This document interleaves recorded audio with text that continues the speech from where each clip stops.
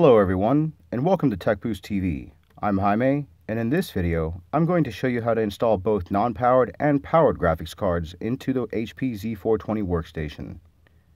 You will not need any tools for this installation, and we recommend going through this process with the workstation on its side to better access the interior.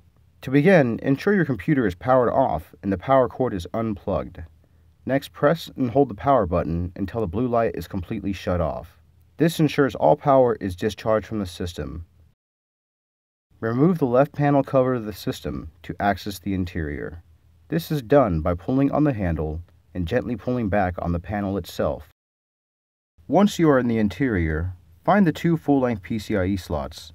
For one graphics card, you will only want to install into the slot closest to the processor. Make sure to match the generation of PCIe slot with the generation of the video card. Check with your video card manufacturer website in order to find out the generation of your video card. And also down below in the description, we have the link to the HP Z420 QuickSpecs sheet that'll tell you more about the video card generation it supports.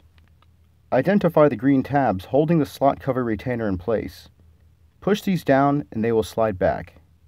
You can now remove the needed slot covers. After removing the cover, you can install the video card by inserting the card into the slot. Ensure you pull back on the green tab and press firmly down to ensure a 90-degree angle and clean install. It will not move too much once you have it firmly in place. To install a full-size graphics card with power connections, you will essentially use the same procedure for this except for a couple of differences. First, remove two slot covers to make room for the video card. Then, carefully insert the card and ensure the card is firmly inserted at a 90-degree angle. Ensure the empty slot covers align with the graphics card ports and push down. A retaining bracket and fan are needed for some larger Quadro video cards. Once it is clicked into place, push the bracket retainer tabs back into their original position to hold the card well in place.